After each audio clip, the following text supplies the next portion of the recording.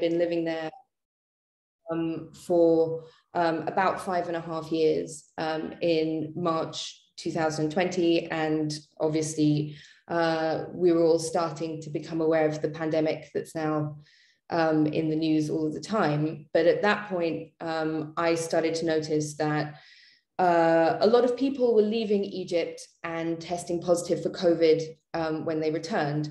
And so because the Egyptian government wasn't exactly being upfront in terms of their data collection, which is pretty normal, unfortunately, for the Egyptian government, I did some reporting and spoke to scientists who had modeled the likely size of the COVID-19 outbreak in Egypt at that time. This was at a time when the Egyptian government officially said they had 3 cases.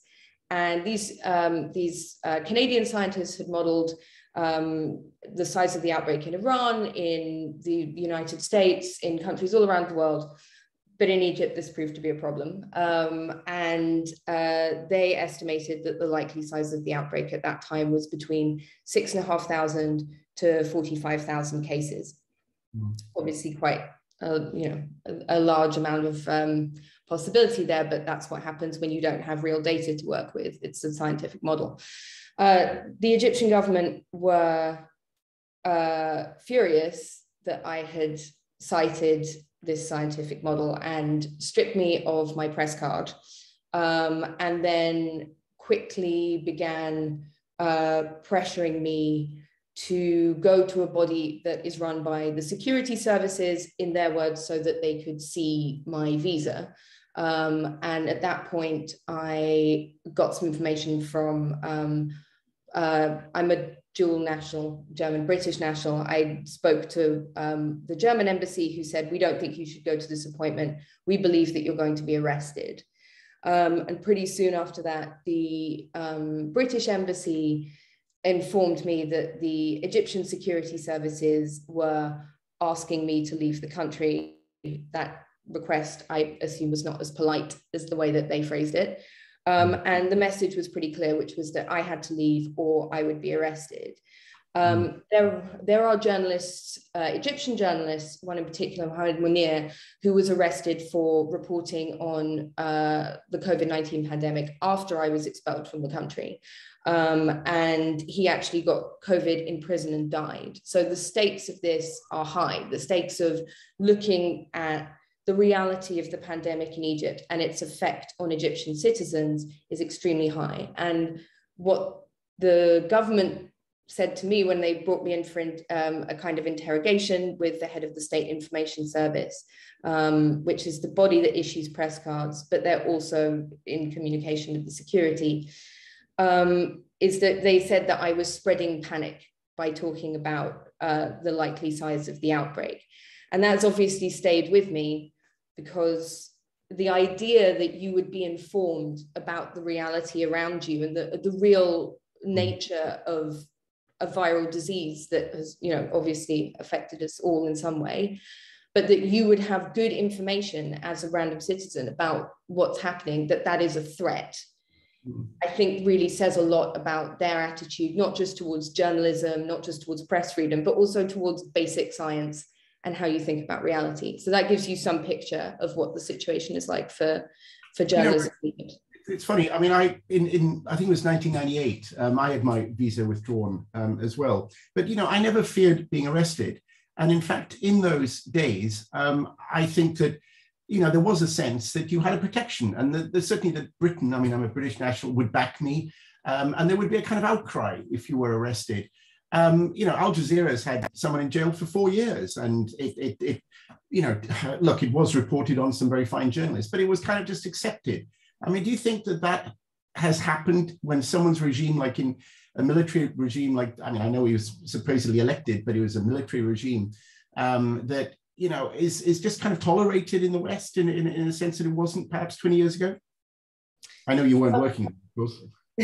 I mean, I think that there is, we've seen unfortunate tolerance towards dictators all over the world from Western nations for decades, unfortunately, right? That part, unfortunately, is not new. I think what is different is that governments now, I mean, I think particularly, for example, the French government, the British government's probably also quite a good example, but, the French government will happily sell, Abdel Fattah al-Sisi plenty of weaponry, and they'll sell him surveillance equipment, which he uses to spy on citizens and journalists and all kinds of people. But they will also turn around and then talk about press freedom and not see those two things as mutually exclusive. And or rather, they don't see them as interlinked. They view them as mutually exclusive, sorry. And I think the British government does this as well. The German government does it, which is to say, oh, well, we have to sell these dictators weapons, which is in many ways the only thing that they care about. As long as businesses are coming in and money is coming in, they view that as support. And then if Sisi has to stand up next to Emmanuel Macron, who gave him the Légion d'honneur recently, or he has to stand, next to Boris Johnson, and they sort of talk about his leadership, or maybe they make some kind of criticism about human rights or press freedom. That's a minor embarrassment that they just have to weather. And I think journalists get caught up in that as well. That foreign journalists, especially domestic journalists, are not prioritized at all in that discussion. I think that is, the welfare of journalists is increasingly sidelined. And just one thing that I wanted to add, which is that in this context, we can talk about press freedom as something that seems quite theoretical and quite expansive. And I think the one thing that this situation in Egypt really taught me is that sometimes press freedom can be it can function in this very bureaucratic way, where governments actually have lots of opportunities to influence and do things about it, and they often miss it. And so it can be something as simple as making sure that journalists can have press cards where they can operate legally. Egypt cracks down on this all the time and doesn't let journalists work by not issuing them press cards. It can really affect how you're able to work in a country like that, where these things are mandatory. And foreign governments have every opportunity to be able to influence the Egyptian government to make that happen. And sometimes they miss those opportunities. It's very easy and they could do it. And often they miss out. You mentioned there about surveillance, the sale of cryptography, which of course is a very significant earner for Western countries, the state of Israel as well, and particularly in the Middle East. And I think that, in terms of this whole discussion, we're framing it at the changes that have taken place, perhaps over the last decade, the last 2 decades. And that probably comes, up the top of the kind of issues that journalists now have to be concerned about. So, Tim Dawson, I mean, your group, an expert group on surveillance. Tell us about it. Thank you. Yes, I'd be delighted to. So, I mean, the group that I convene is a part of the International Federation of Journalists, which is the organisation that brings together journalists, trade unions from all around the world, about 600,000 journalists in all. My own union, the National Union of Journalists in the UK and Ireland, is one of its larger affiliates. So that's what the IFJ is. It's worth, I mean, before I talk about surveillance per se, it's worth, and I, because I appreciate this is quite a general audience, and I was asked to kind of explain things from first principles, just to understand why the surveillance of journalists is such an issue. And it really is because confidential sources go to the root of a lot of good journalism. I noticed the other day that an old friend of mine, Andrew Jennings, had died. He famously is the man who kind of really undermined a corrupt regime, both at the International Olympic Commission and at FIFA. Early in his FIFA campaign, he sort of shambled into a press conference at which the FIFA high brass were announcing, oh, I don't know, the draw for this cup or the television rights for something else. And he attracted the attention of the chair and he said, my question is, Mr. Sepp Blatter, I want you to tell me about the bribes that you've been taking. And of course, there was no way that Sepp Blatter was going to put his hands up and say, oh, yes, of course. Now you ask the question, I'll detail them all for you. Jennings was thrown out of the press conference. The press conference was closed down. It was all, FIFA hoped it was just a kind of minor embarrassment. But what he had done was announced that he was the person who was interested in corruption at FIFA, and he was gambling that there would be lots of people in the middle management of that organization who would feel like he did, that it was wrong, and would want somebody to discreetly hand information to.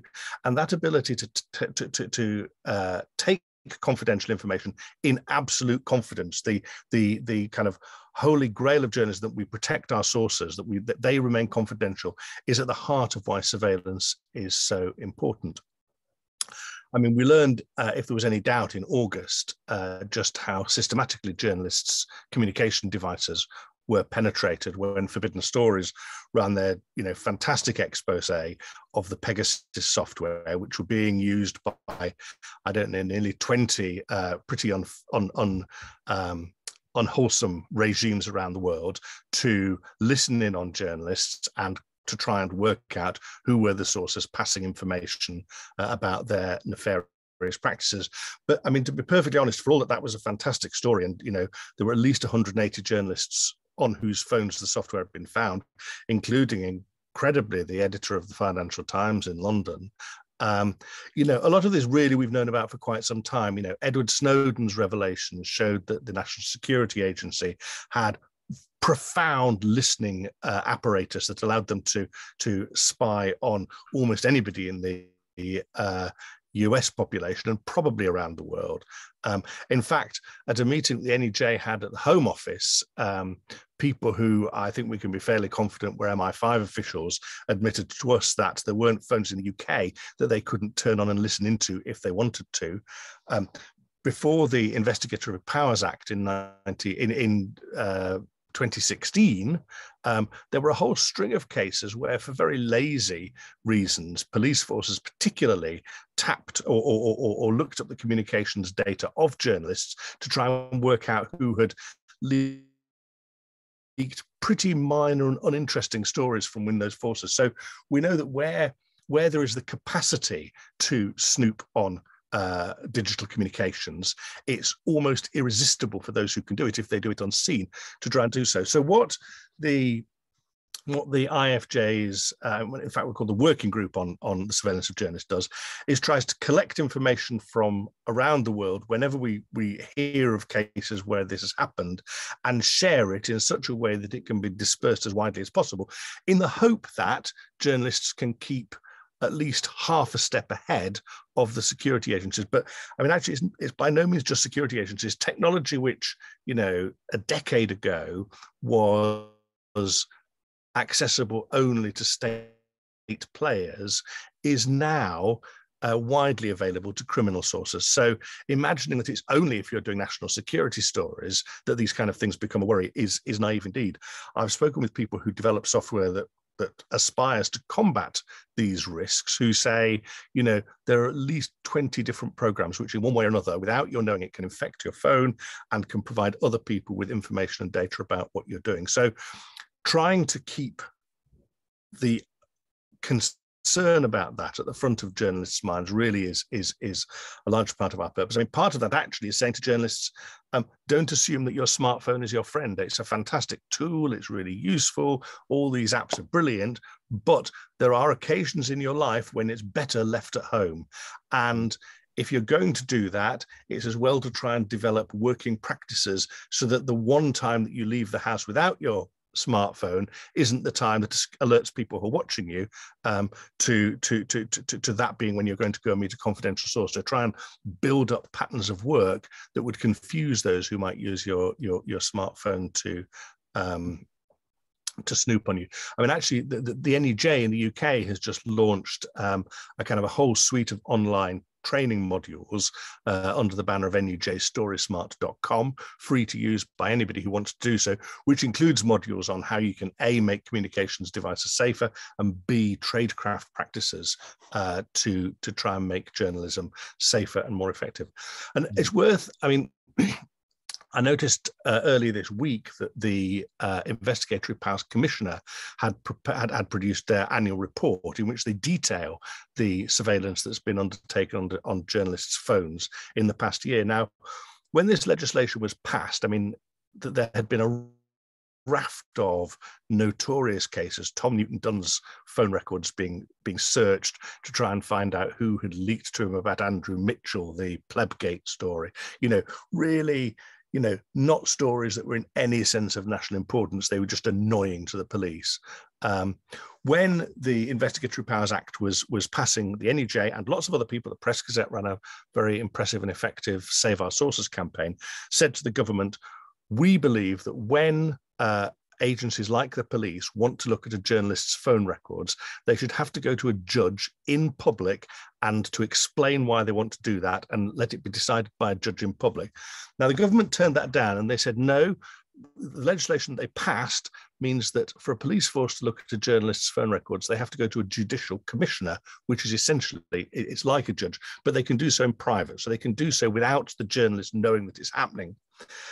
But if the evidence of the Investigatory Powers Commissioner's report is to be believed, and I have no reason to think that it isn't, the very fact of that process has reduced the number of applications from scores every year to literally half a dozen, most of which were turned down.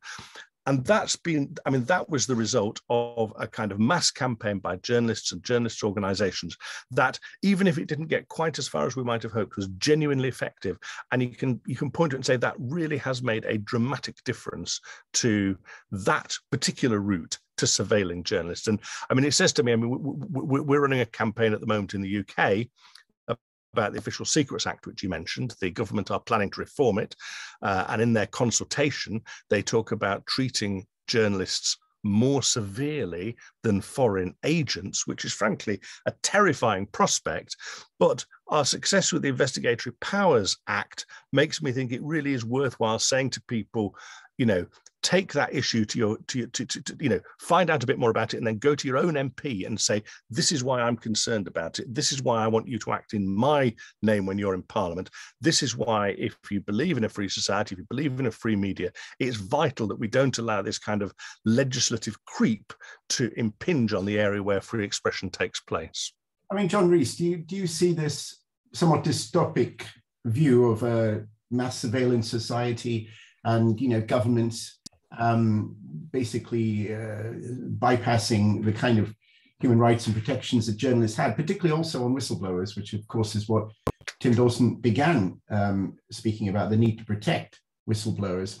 I mean, do you see that in the last decade, and, you know, remember in the backcloth of Assange, Julian Assange and his leaks, and, you know, Edward Snowden, do you see this as a pattern that we should be concerned about?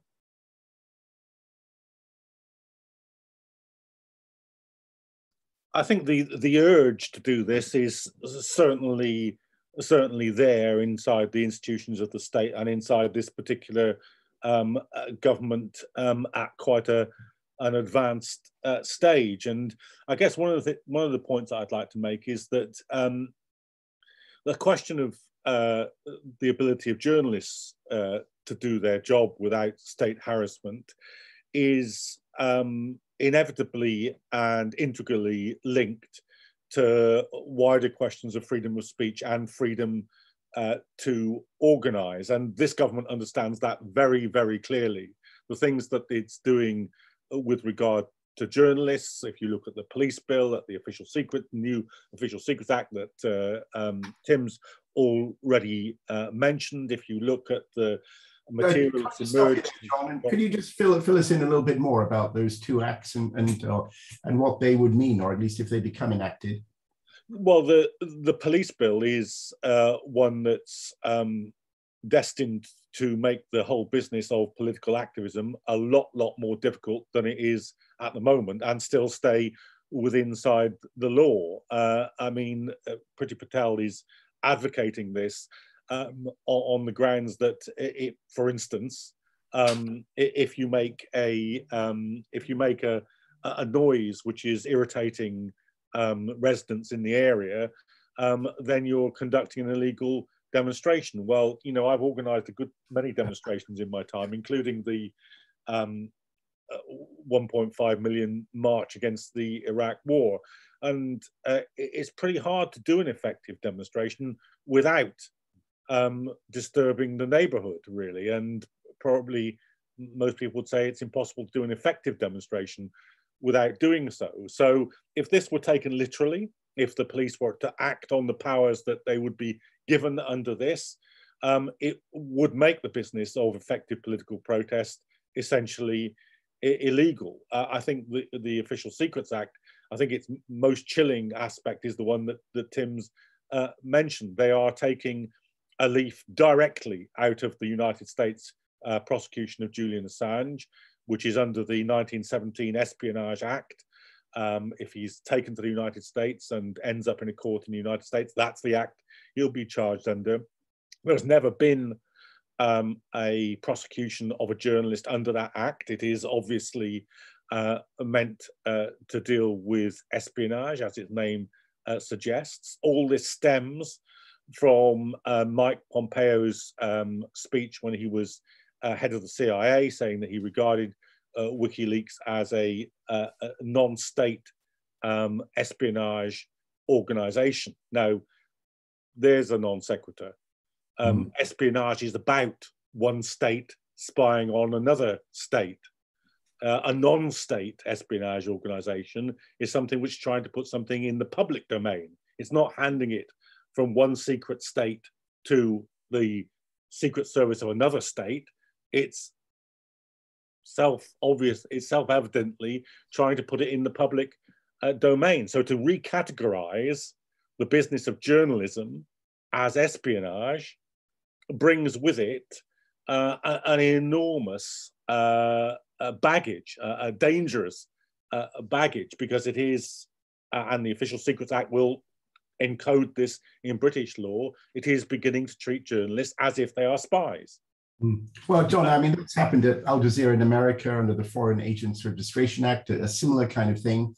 And I remember, in fact, when I joined the BBC, as I say, 40 years ago now, I actually signed, and I was forced to sign the Official Secrets Act, but I at that time regarded it as somewhat antiquated. I think it was from 1911 or something, you know, a rather sort of, you know, ancient piece of something that meant that perhaps, you know, it didn't really have any relevance to me at the time. But what you're saying now, that if I were to find, serious wrongdoing, for example, involving British soldiers or involving any institutions of state in terms of extrajudicial killings or anything like that, and I report that, that could be deemed a crime under the Official Secrets Act.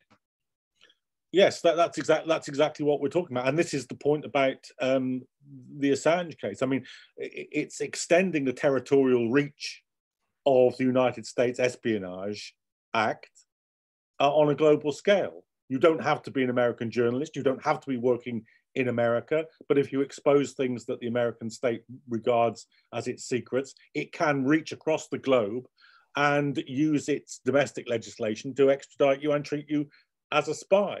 And this is such a, it's such a fundamental question, because look, there are only really two sources of information, aren't there?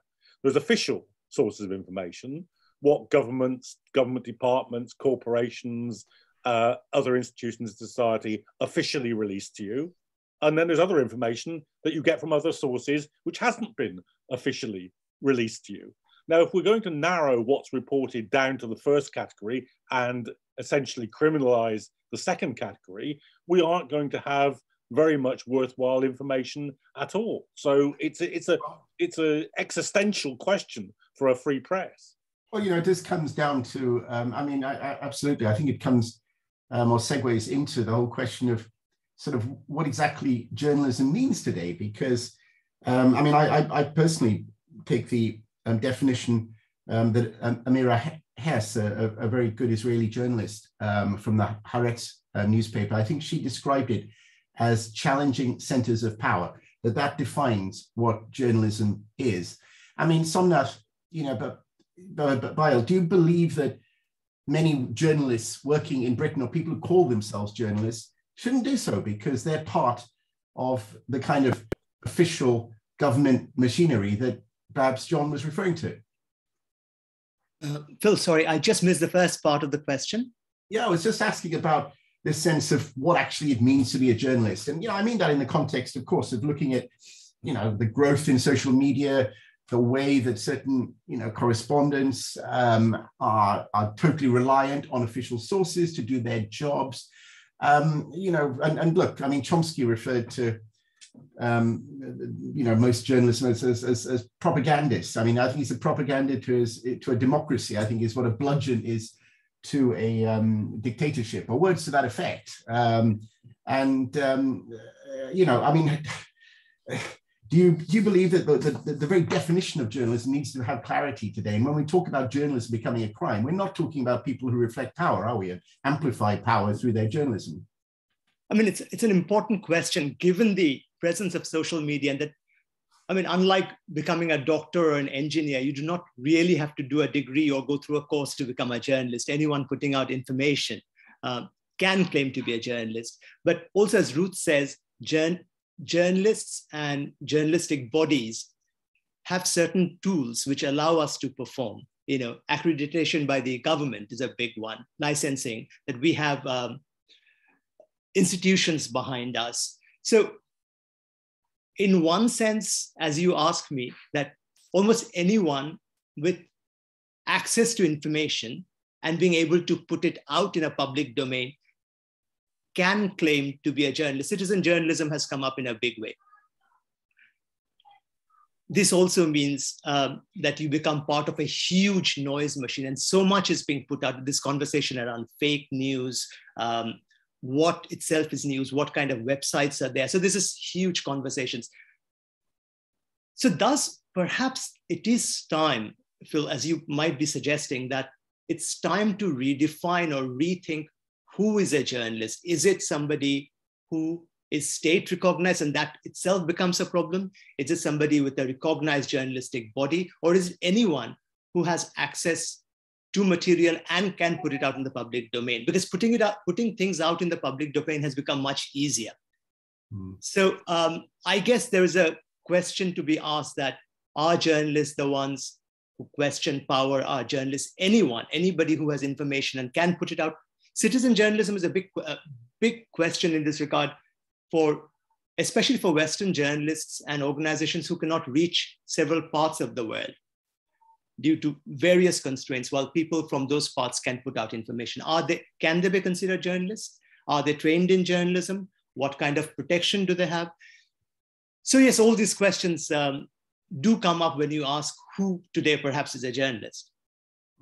Well, I mean, you know, Tim, what would you say about Amira Hess's definition there, someone who challenges power, and therefore one should restrict entry into journalism? And I say that in the context that, you know, I mean, like when I started, you know, at the BBC, it was considered, you know, an elite group of trained intellectuals who became journalists, and, you know, it was not speaking to popular voice, and it denied entry to people. It was white, Oxbridge, you know. I mean, you know, how do you get around this problem of defining journalism, making it a profession, and yet making it democratic as well? Well, there's a number of things I'd want to say. I mean, the first is that clearly there is import in journalism which challenges governments and major corporations, which holds truth to power, and at some levels that's the kind of journalism that we all want to talk about. But I think that the threats and risks that are growing to journalists go far wider than that. I spoke at a meeting earlier today, and it came to me that in the past 2 or 3 years, I have twice defended people who predominantly wrote about beauty products who were being bullied by cosmetics companies. Now, I don't think any of us would say we're going to go to the wall because the people who write about beauty products are having a hard time of it, but they are one end of a spectrum, just as are people who write about football. People say, well, you know, it's only entertainment, it's only a game, or some people here might feel more passionately about it, but that spectrum of trolling people on social media, you know, that's only one step to chasing Nick Watt down Downing Street. So I think that all of these abuses of people doing journalism are serious, important, and a part of a whole scene. Secondly, I think it's easier to talk about what is journalism than what's a journalist. Lots of people, you know, it's perfectly possible for somebody who, however valuable might be training and experience, it is perfectly possible for people without either to produce competent and important journalism. And I think it's that product and the ability to produce that kind of product that we should be defending, rather than going to the wall over whether in this territory or that territory you have to have a degree to be a journalist, or you have to be a member of a particular organization. I think looking at the quality of the work that's done and saying, does this meet reasonable tests of separation of fact and opinion, of accurate information gathering and so on? If it meets those tests and can be called journalism, then that's something that I'm in the business of defending. Somebody who might have got a degree in journalism but is writing dishonest bent copy in which they're introducing things that didn't happen to try and justify a case. For me, that's they can look after themselves. Well, Ruth, let me bring you in on that, because I was in Tunis. I think it was actually 11 years ago. This week or next week, I think, wasn't it, when the Ben Ali regime was toppled in the beginning of the Arab Spring? And on several walls, it was painted, "Thank you, Facebook," on the walls throughout Tunis, because it was somehow, Facebook was something that actually was a motivator and engineer of, the Arab Spring, and certainly the uprisings in Egypt and Tunisia. I mean, has something changed? And obviously now Facebook is accused of genocide in Myanmar. I mean, what's going on in your view? I'm going to disappoint you by not standing up for Facebook. No, I mean, I think what I would say, first of all, to just to continue on from what we've been saying and to link it to what you've just said, is that, look, we have to stand up for people's ability to share information, whoever those people are. And when I was talking about, this idea around press cards, those are important in countries that, authoritarian regimes that want to define who can share information and say that if you share information that we don't like, that means that you're not a journalist. Which, authoritarian regimes are very fond of drawing those kinds of arbitrary lines, because then they can punish you by taking your press card away, for example, which is then when we need outside intervention or intervention by some external party. In terms of the role of Facebook and people sharing information, what changed was Facebook changed their algorithm somewhere around, I believe this was somewhere around 2016 or 2017. They claimed that it was going to help people just talk to, people in their sense of community. I would argue that I don't want Facebook defining what a community is for a number of different reasons. I don't think that private organizations should be able to define community, but that's personal opinion. But when they changed the algorithm, it increased polarization and meant that people were predominantly sharing faulty information with like-minded people that wanted to hear that faulty information, which resulted in a number of different things, including some of the events that we saw in 2016. So, in terms of talking about standing up for the right to share information, I just want to agree with what's been said before, which is that, yes, we have to stand up for the right of people to share verified factual information that's in the public interest. But at the same time, I think we just have to be very careful getting into a discussion of who is and who isn't a journalist, because the moment that you start to draw that line in terms of the person and not the information that's being shared, and whether it's in the public interest and whether they should be protected in their ability to say it and to share it on any platform, whether that's social media or in, or in a newspaper or an online publication. I think when it starts becoming about the person and whether you like them or whether you like what they say, as opposed to whether what they say is true or relevant or factual or relevant to the public, then we move into a situation that I think is more dangerous territory. It's much easier to stand up for the information at the start than it is to verify anything on social media. I mean, how can you verify something on Twitter? And if I can say, it's a business model that basically profits from conflict and hatreds. And obviously the business model improves once you get people fighting each other. Is that not pretty sick that should be the case? Well, okay, so I listen, I'm not obviously going to advocate for the things that Twitter and Facebook have done to increase conflict, but those are also human choices that have been made with the algorithms that dictate these platforms. So, there is human input and decision-making on the part of these companies there. It wasn't always the case that Twitter and Facebook or any other form of social media was being used to stir conflict. There are, algorithms are not things that just fall out of the sky. They're programmed by human beings. And, I think that we are right as a society to hold Facebook and Twitter accountable for the human decisions, the policy decisions that they've made. And I think that's the way to proceed, because these things can be used as tools for proper communication, as tools for sharing accurate information, and people can be held accountable for sharing bad information in public.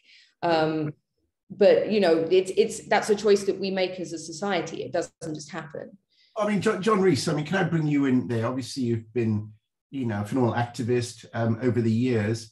And we'll come back to the polarization of social media maybe in a minute or two.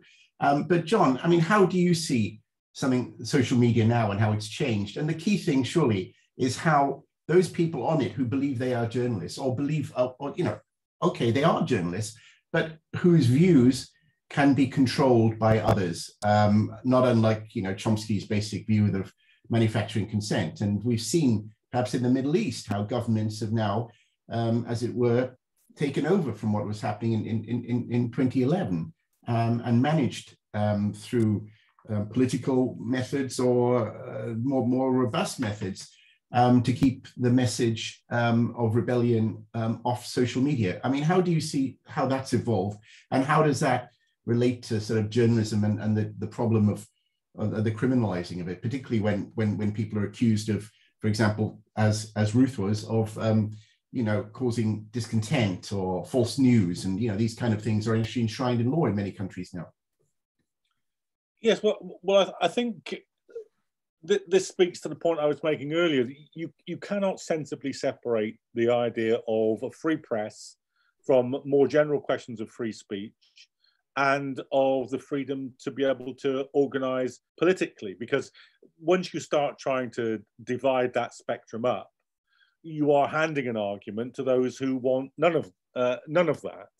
And I mean, you know, Egypt, I mean, I was active in Egypt on and off for 10 years. I was one of the organizers of the Cairo conference. I was in Egypt for 9 out of the 18 days that brought down Mubarak and afterwards. And, you know, it was absolutely clear to anybody operating in that environment that the ability to effectively protest and the ability to effectively speak freely and the ability to effectively have a free press were all intimately connected. In fact, the only time in modern Egyptian history when those things existed was when they existed together in the period of the insurrection against Mubarak. And since then, you know, Ruth, my experience is the same. My political contacts because I made a couple of documentaries when I was there, my political contacts in Egypt say, you can't come back to Cairo now. Don't think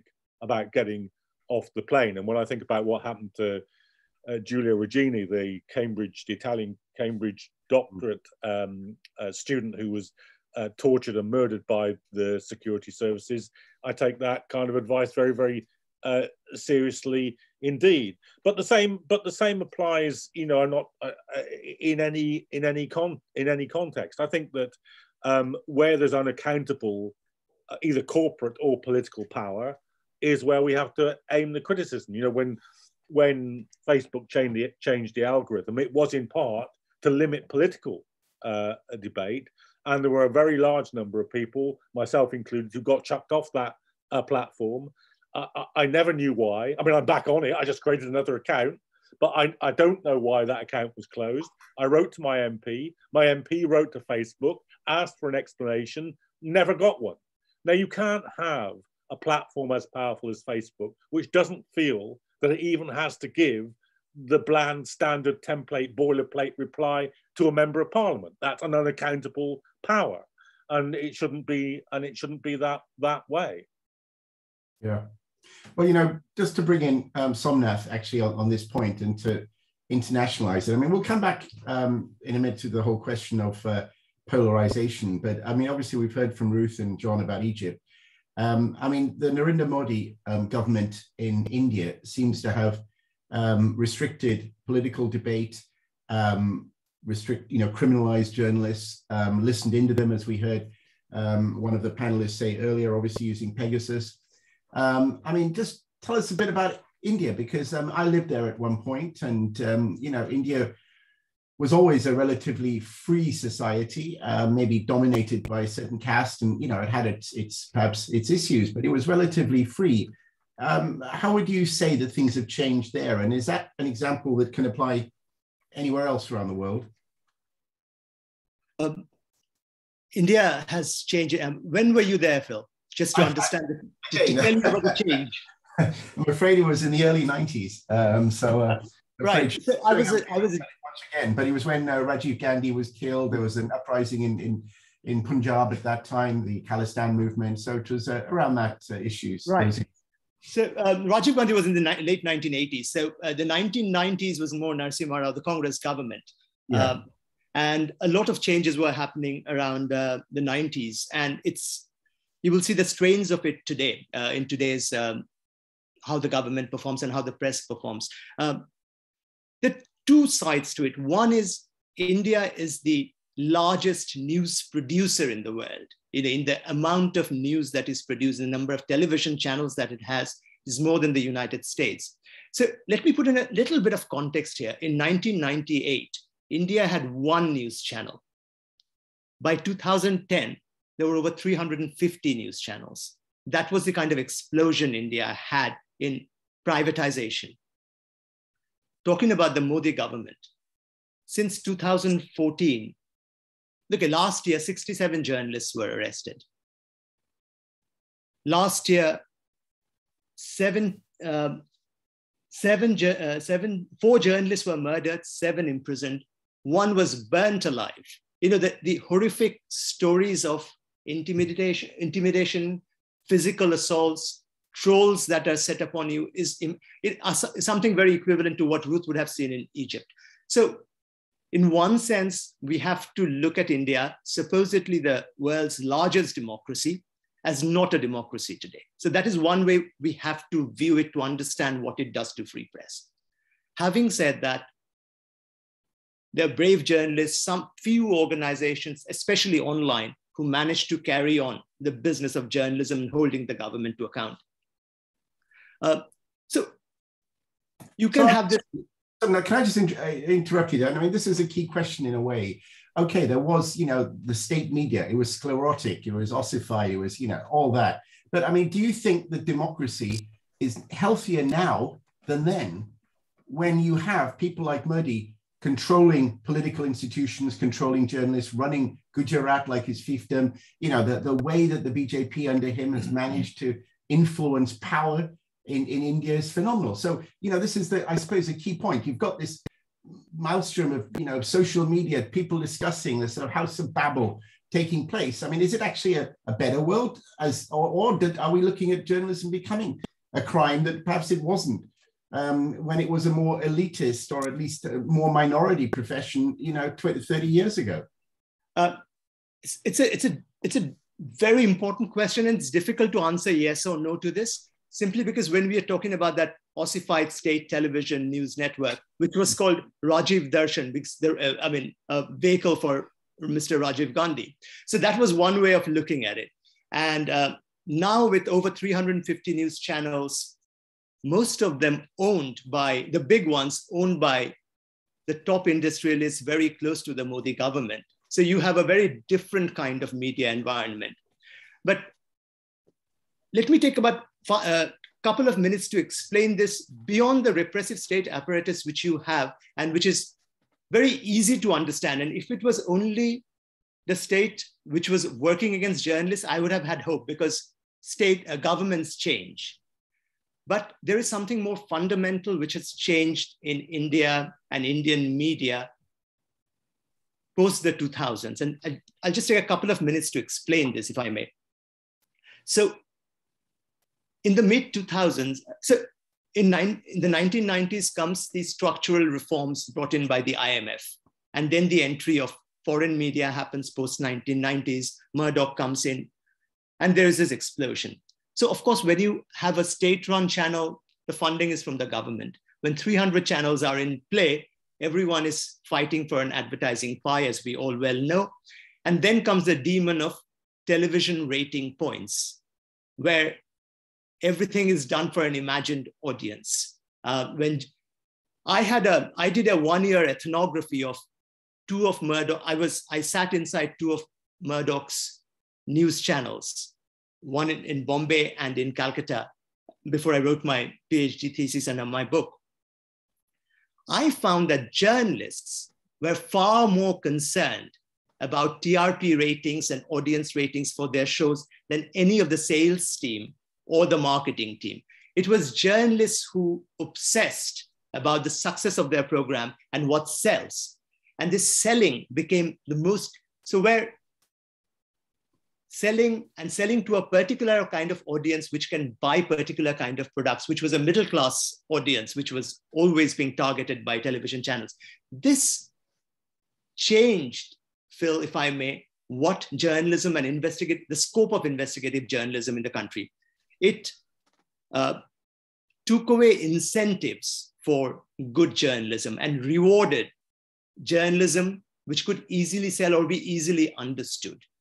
And this started in the 2000s and carried on as big media houses brought over, CNN, IBN being a good example, or terrorized out of existence any good journalistic organizations and business models. Advertising started to be stopped. People started, so my old organization, New Delhi Television, not only did the government send the income tax and enforcement directorate after them, they found all the advertising donors just refusing to fund the channel anymore.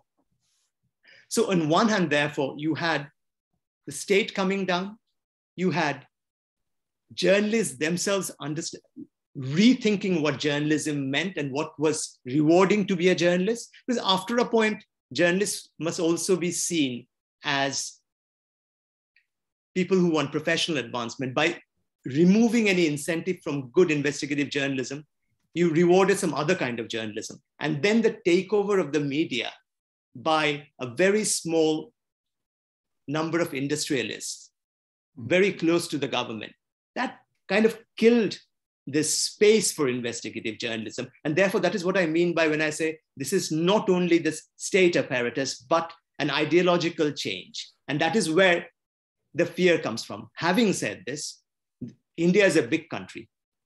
There are still newspapers struggling for space and money who carry on this very important business of investigation. I mean, you'd argue, and I certainly would. And I mean, I take, of course, Tim Dawson's point on board about beauty products. I mean, I think that those journalists who wrote about those beauty products are investigating power, and that's as legitimate as anyone else. But I mean, I wouldn't know whether I'd say that the Kardashians are legitimate journalists or, journalists who basically reflect power and amplify it. And I mean, do you see, Tim Dawson, do you see this as, very much what Chomsky wrote, on manufacturing consent, that, the kind of things, that Somnath is saying, that people's careers get enhanced, all of this kind of things. And of course, you become a criminal. I think Chomsky found various ways that journalists were ostracized, first of all, their careers, that, as he once said to somebody, I think that, you're not being, there's not a puppeteer running you, but, you wouldn't be here asking me the questions if you didn't agree with the power. And to that extent, do you think that we are, that is something that's becoming even more relevant globally now, that dictatorships are maybe a thing of the past, but that manufacturing of consent is even more powerful now than even when Chomsky wrote about the United States?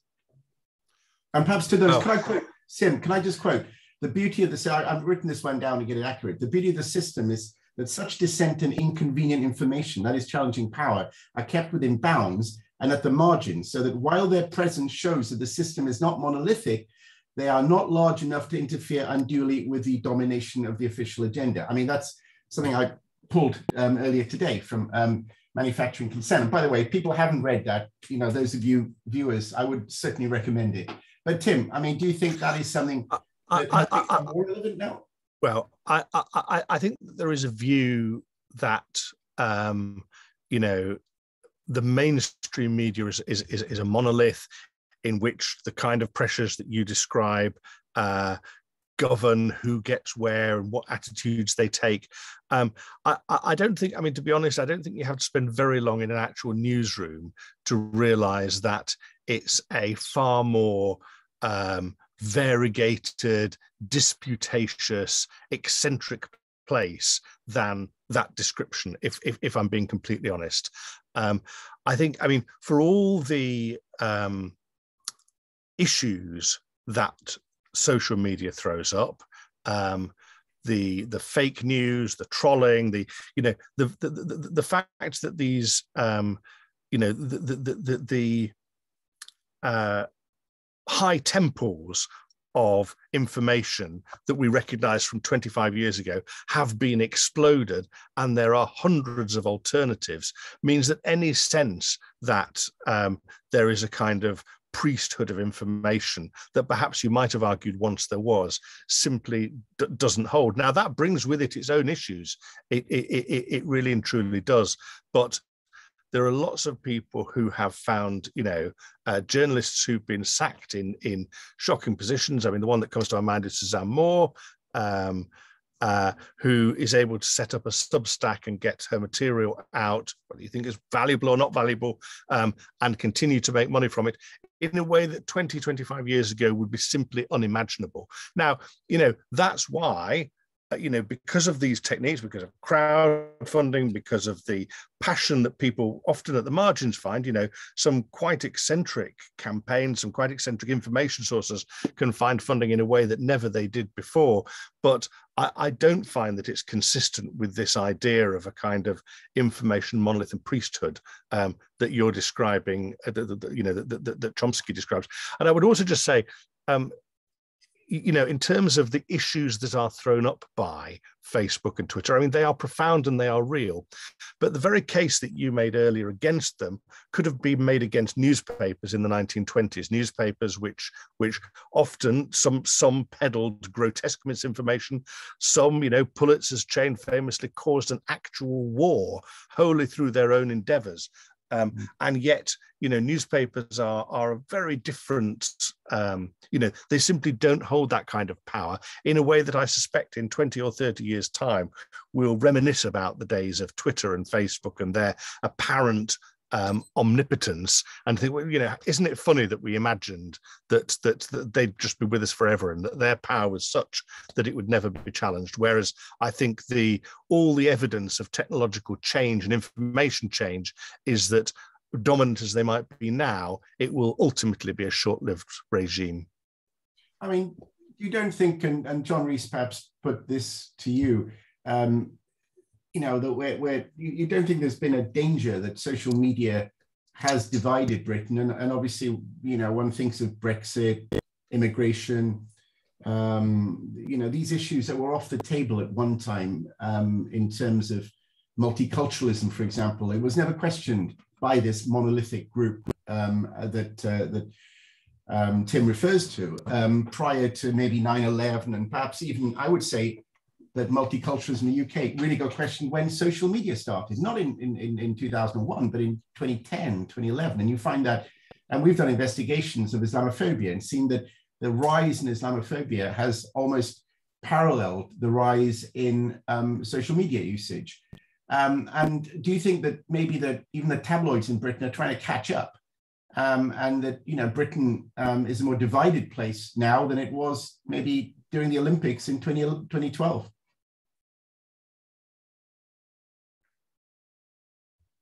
John, I think it is, and not just Britain, but not primarily because of social media. I think the society is more divided. I mean, how do you want to look at that? The gap between the rich and the poor, the number of billionaires in society, the collapse of the political centre, the emergence of right-wing populism. It is a more divided and fractured political culture, and social media reflects that, possibly perpetuates it, and possibly has played a role in it, but isn't the sole or main generator of it. That's the failure of neoliberalism, the disappointment of the collapse of the welfare state era, and much more significant social facts of life than simply social media, I think. And I think it's very important to look at things developing in this way, not just through the lens of the media and what journalists do. I mean, manufacturing consent is a fantastic is a fantastic book, and what it says is true about the way in which the media is structured.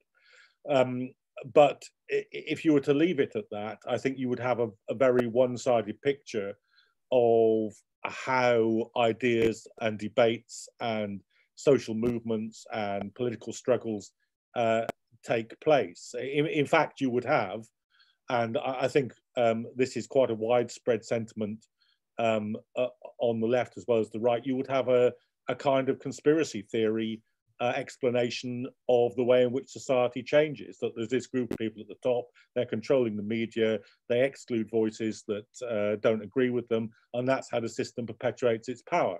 That's not how the system perpetuates its power. It's one aspect of it, and of course it's particularly relevant to journalists, but there are many other ways as well. Keeping control of work discipline in the workplace is absolutely essential.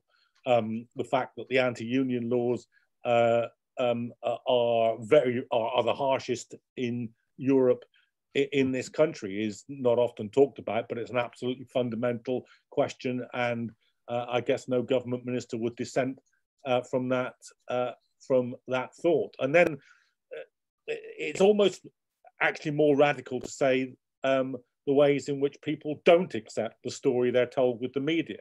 Because I mean, to be honest, certainly for people on the left, it's not a very surprising statement to say that Rupert Murdoch's printing presses produce stories that by and large justify Rupert Murdoch continuing to own printing presses. I mean, that's shocking if you think the media is neutral. It's not that shocking for people who've had a look at it. What might be more shocking to them is that between 40% and 50% of Sun readers vote Labour. Now, what's going on there? I mean, we all know what the Sun's stance is. How come if these people are being programmed by what the media say, they're voting in exactly the opposite way that the Sun would recommend them to vote? And that's because actually people aren't their heads aren't empty vessels into which the media simply pours bad ideas and they go out and act on them. They have their own experiences at work, in trade unions, in the Labour Party, with their family, in their civic institutions, and they form a counter narrative. And that's interesting. And that opens a space, because that's a space that journalists who don't want to go along with the mainstream story can relate to, can report on, can find an audience for. I mean, look what's been happening over the last few nights with the main ITV news. They've got the story about Boris, and boy, are they whacking the government. It's like watching an editorial from Socialist Worker every evening. Well, listen, John, thank you for that. I mean, let's, we're coming to the end now, and it's like, when did journalism become a crime? Let's just focus on that question and in the background of Assange and events of the last decade. I mean, Ruth, do you feel, where you are and being in the Middle East, that the press, the West cares anymore about press freedom and the protection of journalists in a way that perhaps it did, 10 years ago, that it was prepared to stand up? Now, hey, who cares about journalists? We're too busy with other things in our lives. I mean, do you get a sense of that? I think with any social issue, when we talk about unions or the importance of protest, I think it's always really easy to say that people are just going to kick back and say, oh, actually, my life is very busy and hard, and actually people can surprise you. And I don't think people feel that way. I think that people now more than ever understand why a free media is important, because we started to see what it looks like when you have elements of it taken away. And I think that what's happening with the policing bill and things like this in the UK, it rankles me a little bit. I think, by the way, that what Boris Johnson's tendencies are towards the sort of flappy authoritarianism, but there's authoritarianism in there. But one of the things that tends to sort of make me cringe a little bit is if you see,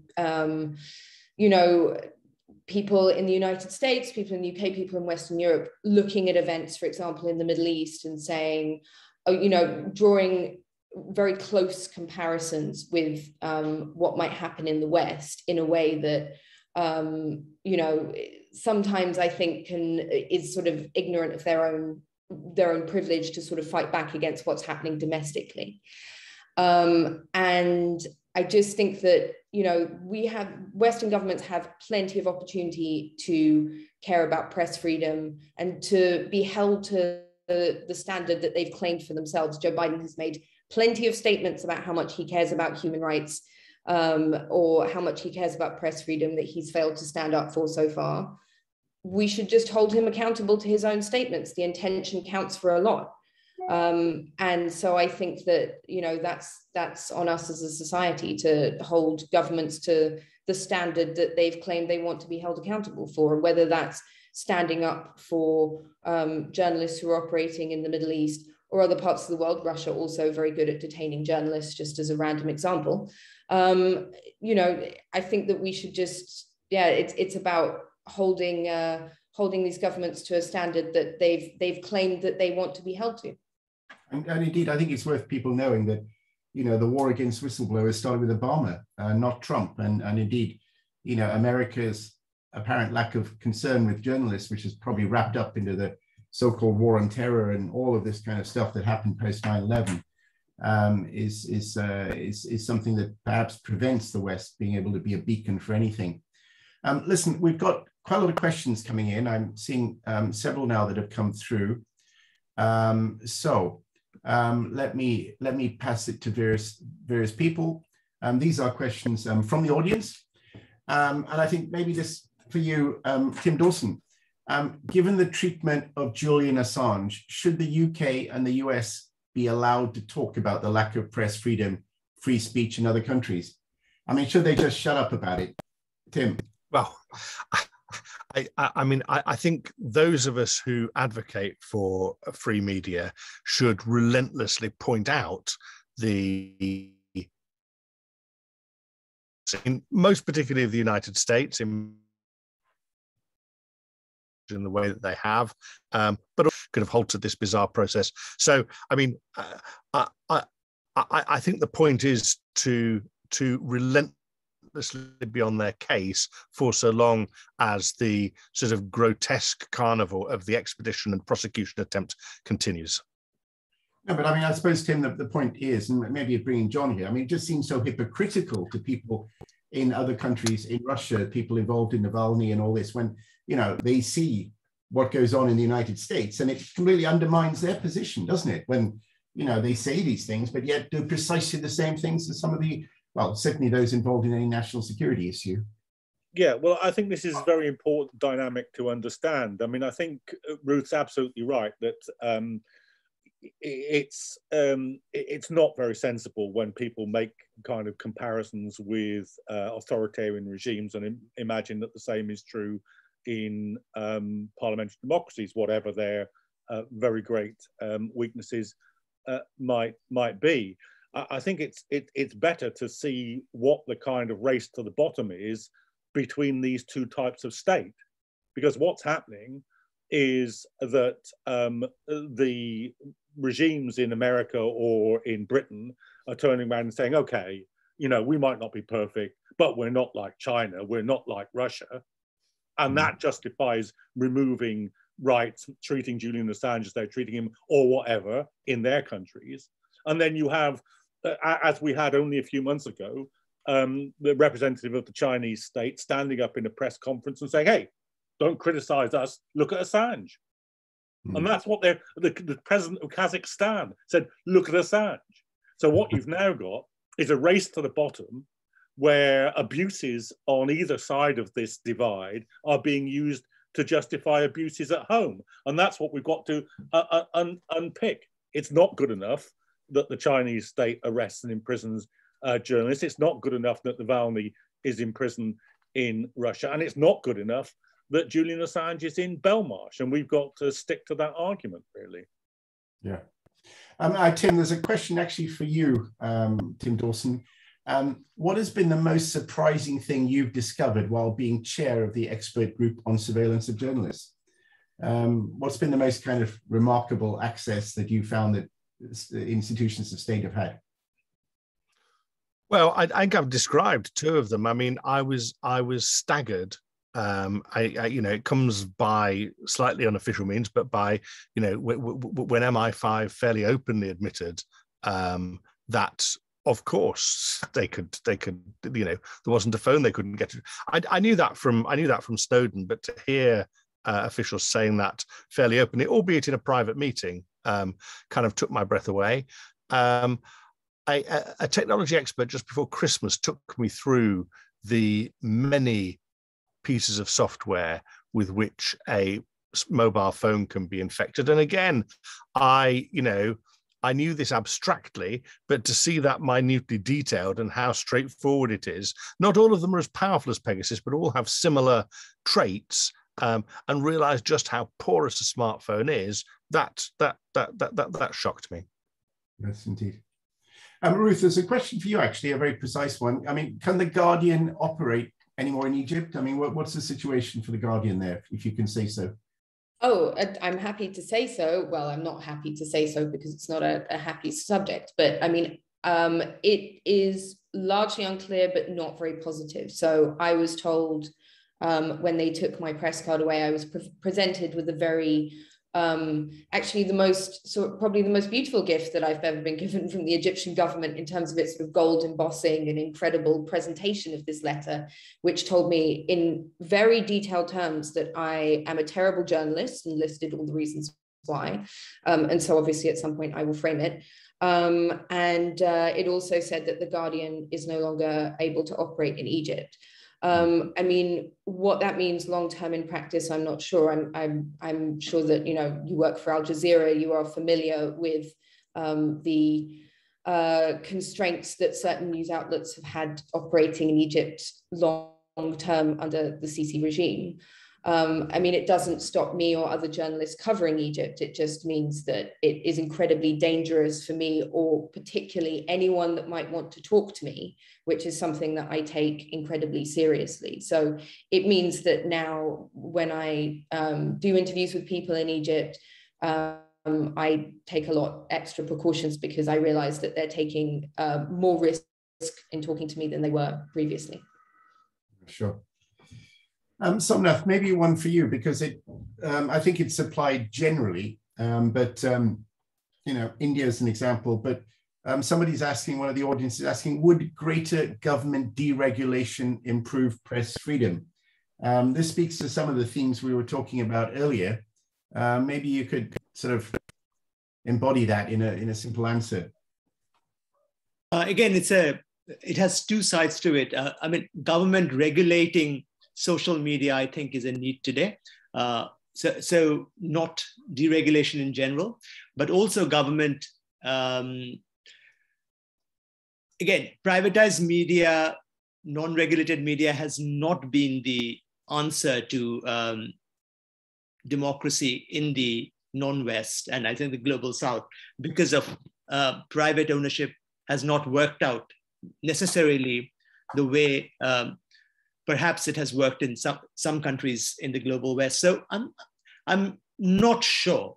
I think what I would say is this, that if we want to have a free, fair, impartial, strong media, we need to institutionalize media education amongst the citizens. Without that, I can't see how a free media can work, especially in countries where democracy does not have very strong roots. So rather than thinking government regulation, which has problems, deregulation also has problems, as we find out, you know, in America, in the UK. I think more educating citizens through early childhood, through schools, making it a part of a curriculum might work in the long term of how the general public reacts to social media, news, information, and understanding, and being more discerning readers. That might hold a key to a more sustainable journalism rather than government regulation or deregulation. Yeah.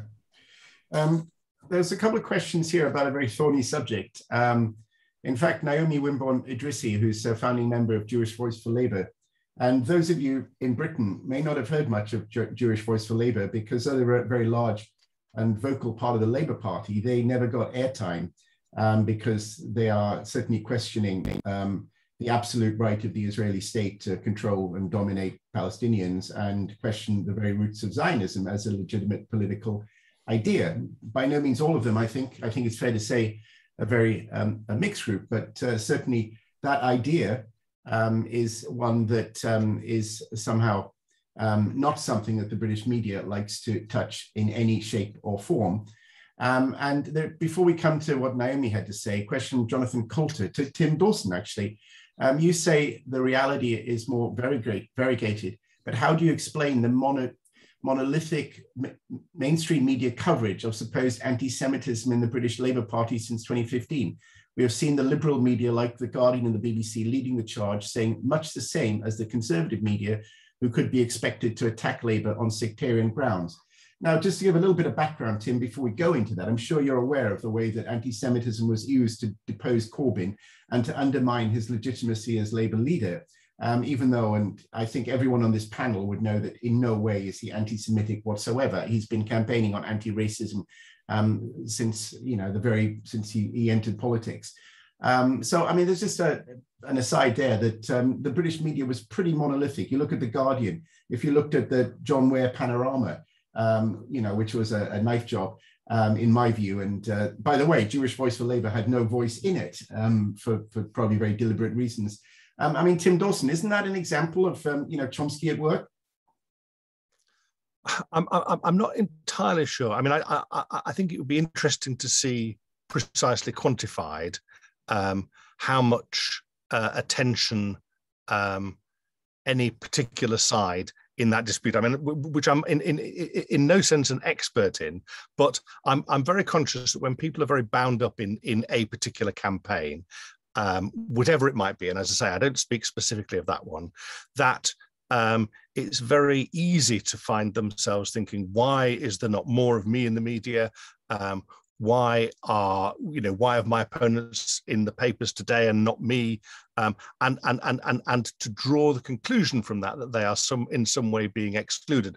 I know, I mean, just to give an example that I'm far more au fait with, I know during the Assange extradition hearings, which I attended every day of, I covered every day of, I wrote every day about in a print newspaper, albeit not a very widely circulated one. And lots of the people I spoke with outside the Old Bailey said, why are The Guardian not covering this? And as I didn't work for The Guardian at that time, I didn't know, but I went and counted the number of pieces that had appeared. And I think over a month, I think maybe 17 had appeared, which might well have been not sufficient to satisfy those, the hyper interested, but was a great deal more than they seem to be giving credit for. Now, I'm very familiar with the name Jewish Voice for Labour. I can tell you the names of several of their activists, not because I have a particular interest in their work, but I found that out from somewhere. So I can't help but think that perhaps they had slightly more coverage in the media than they are allowing for. Whether it's an amount that's justified by their size, their influence, the amount of material they put out, I honestly don't know. But I think suggests that they've been ignored by the media, which I sense is the pretext of this, doesn't accurately reflect the reality. She says here, a friend from Media Diversified sent me a video clip she had posted on Twitter about a protest we had been on last week against the Nationality and Borders Bill. What I am to make of the fact that it carried this warning, she says, the following media may contain sensitive material. This media is not available. It's content you've chosen not to see. A, she says, I made no such choice. And B, the video clip was actually of her speaking. I mean, John Rees, do you believe that there are issues that are taboo, like, for example, a robust critique of Zionism without it being equated with anti-Semitism that is sort of not able to have a voice in the British media? Well, I think it's obviously difficult. And I mean, there's a distinction between saying that the media is in general biased and saying that it's monolithic. These are two different things. The first statement, in my view, is generally true. The second statement is not true, and it's misleading.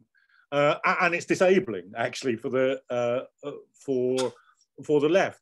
And so I always think you have to contextualize what the media is doing, which isn't to absolve it, but it is to put it in its proper perspective. The reason why it was so difficult over the question of anti-Semitism is because practically the entirety of the Parliamentary Labour Party agreed with that argument. So the political spectrum from the far right through the Tory party, through the Liberal Party, right through to the far left in the Labour Party, all agreed on the anti-Semitism argument. And I might say, I don't think that even under those circumstances, some of the hard left did a particularly good job of defending Jeremy either. So in a way, they made anybody in the media who wanted to pounce on this, they made their job fantastically easy, because the amount of people resisting it was a comparatively small part of the political spectrum. Now, as I say, that doesn't absolve journalists of a responsibility to articulate a different argument, and especially when there's a kind of, you know, mob running on this, it's particularly important that journalists take the responsibility of amplifying the voices of those who are on the receiving end of that mob more than they did. But the context is important, I think, and it hides a distinction between reporting and political power. The people who are doing this are people who have the political power to do it, which by and large aren't. Isn't this why it's important, though, John? Sorry, if you're saying that the whole breadth of Westminster, as it were, and that defines the parameters of debate within the British media, then surely that's when journalism becomes a crime. And obviously there are pro-Israel groups who'd like to define anti-Zionism in such a way that to make it a racist crime. So isn't the very role of journalism is to question that consensus? The interest should not be about where there's a division within that, but those who challenge it from the outside, just like Assange did, just like the people who have suffered, just like Ellsberg did. And in a way, that's what the Jewish Voice for Labour, they're trying to say, actually, well, absolutely. And Palestinians, but they can't get a voice for that. And it could become criminalized. Yeah, no, I agree with that, obviously. And that's why I said there's a particular, when you have a sort of Garradine swine rush towards a particular argument like that, and we all know what that atmosphere feels like, we all know what's happening when that takes place, then of course there isn't a special responsibility on journalists to report an alternative view of that. And there is a legitimate criticism to say that not enough of them did that. I agree, but it's a misunderstanding of the way in which politics is working to simply shoot the messenger. I'm not against sort of argumentatively shooting the messenger, so to say, but I just think that it misleads you about what the political forces generating it is, to isolate what the media are doing from the wider political spectrum of forces engaged in any of those things. And conversely, with the Assange argument, I mean, I haven't visited Julian in Belmarsh since COVID, but the last couple of times I did, he kept on saying to me, and I think it's a very important point, don't let people talk as if we're a minority. Actually, we've got to the point now where Amnesty International, Human Rights Watch, the American Civil Liberties Union, the majority of the print media in this country are campaigning against extradition. The problem isn't the voice. The problem is we don't have the power. So mobilize the voice to confront the power. And I think, exaggerating what an embattled minority the left is a disabling activity. Well, so John believes empowering journalists, especially those who seek truth on, from perhaps in a way, I think all journalism should be left because you're challenging power, aren't you? I mean, the right tends to support power, but maybe that's another argument for another day. But I mean, just on the final, we're about to wrap up now, Somnath. I mean, if there is increasing hostility towards journalists, and this is a question that we've got not from our audience, how do we, if you could be brief, I mean, how do we overcome that? And how can we create a safer environment for journalists to operate? Again, no easy answer, but as I said earlier, educating the masses, empowering the civil society, lobbying as so many of you do, continuously highlighting to various bodies the kind of, many of you would not know that last year, 67 journalists in India were imprisoned because we have not been able to amplify. So around the world, what is happening, what happens in perhaps in the West, especially in Western Europe and America, gets amplified, but other voices are not.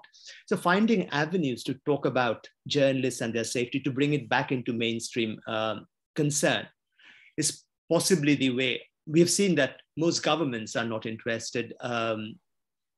So I cannot see the state stepping in beyond this lip service that the UK and the US, France and Germany seem to pay, except empowering bodies like the ones which we all represent and talking about it. And I don't see, what I mean to say is I don't see the state stepping in. It has to be through civil society, journalistic bodies which represent journalism and educating the larger public. Mm. Ruth Michelson, what's your view on that as a final note? My view on that is to say that I agree. I mean, I think that, yeah, again, if we leave defining what press freedom is to states, we will be in a difficult place. But I mean, I think that again, record numbers of journalists around the world are in jail. And I think if we frame how we look at these things in a sort of disempowering way, and in terms of thinking about how we frame state power and what we can do about that, and what does press freedom really mean? How do we stand up for it in an active sense? I think it is of benefit to society to think about how we empower the public to do that, rather than to think about what we don't have. Because I think that's how we make press freedom a more expansive thing. That's how we improve society. Well, Tim Dawson is doing this. Tim, obviously, John Rees thinks I'm a moaning mini and I should actually be much more positive about this. Tim, you're actually doing something about it. How do you see that we can create a safer world? I think the single most important thing is for journalists to stand together. I think it's to understand the importance of what we do and the fact that we do it in a contested space, and for us to support each other. I confess, I think there's something dangerous about thinking that that which is left is good and that which is right is bad, not least because the notion of what's left and what's right is in itself contested. I think those who are honestly and sincerely trying to truthfully represent the world as they see it, even if you disagree with them, are people that you as a journalist, that we should endeavour to support and act collectively, and to develop a common sense of what it makes us and what it is that we all need to defend. Okay, I think we got you then. No, absolutely, Tim. I suppose my point is that challenging power isn't often something that the right and right-wing journalists feel is in their blood, if you know what I mean. But again, that's probably part for a whole new discussion. Nina, is there anything you feel we've left out you'd like to bring in here? To be honest, we had a few more questions from our audience, but unfortunately, it looks like we're not going to be able to have them answered today. Otherwise, we're probably going to drag on for a bit longer than we've told people. So I think we're gonna end things there. So thank you, Phil, for hosting us this evening, and thank you to our panelists, to Ruth, Tim, John, and Somnath, and to the audience, of course. And just wanted to say to the audience, please join us next week for our second Journalism in the Firing Line event, which focuses specifically on the case of Julian Assange. And I know we spoke about Julian Assange this evening. John Rees and Tim Dawson will be back for that event. That's going to be on Tuesday at 6 p.m. and it will be live streamed from SOAS University. And if you're in London, do come along. For more details about the event or to learn more about ICOP, please visit our website or just follow us on Twitter at SOAS ICOP. Thanks again to Phil and to our panelists. And we hope that you can join us again for some of our future events. Okay, thank you all. Thank you. Thank you and goodbye.